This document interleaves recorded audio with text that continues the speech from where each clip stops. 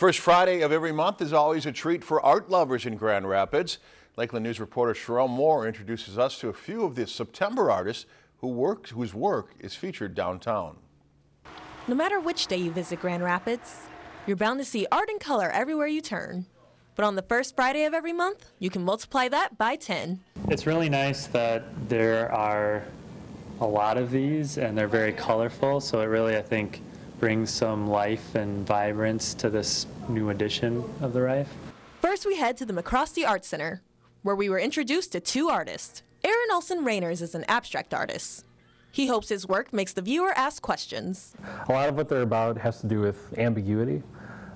So in my own life, trying to draw from my own experiences and make work that kind of encapsulates part of who I am and what I know. Nicole Halfcost created her pieces with unique materials, such as sewing pattern paper and industrial felt.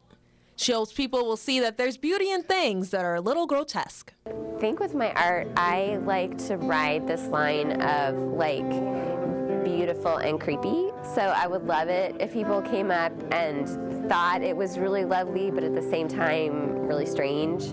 Over at the Rife Center, there was another gallery going on. The murals you see behind me were painted by the fourth graders of ISD 318 last spring.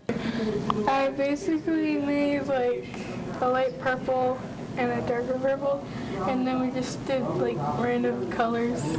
The kids created the murals with the help of a professional artist. Aaron Squadroni didn't work on the project, but he has worked with the fourth graders before.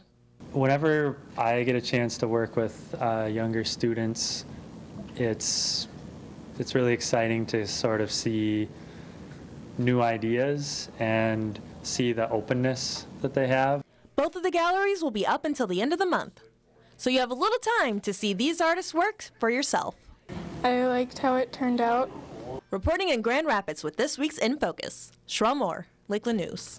If you enjoyed this segment of Lakeland News, please consider making a tax-deductible contribution to Lakeland PBS.